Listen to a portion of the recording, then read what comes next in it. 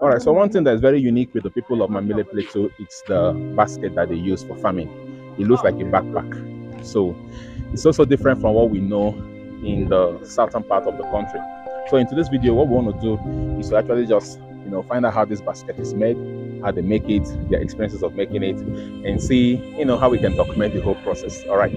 But this is a 60-minute shot, so you're not going to get the whole video here. If you want to watch the whole video, please check out the video on the channel and subscribe to the channel.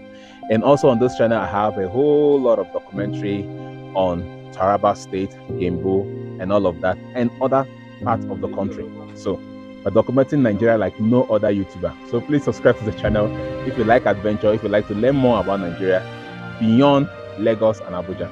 Subscribe and check out all the videos.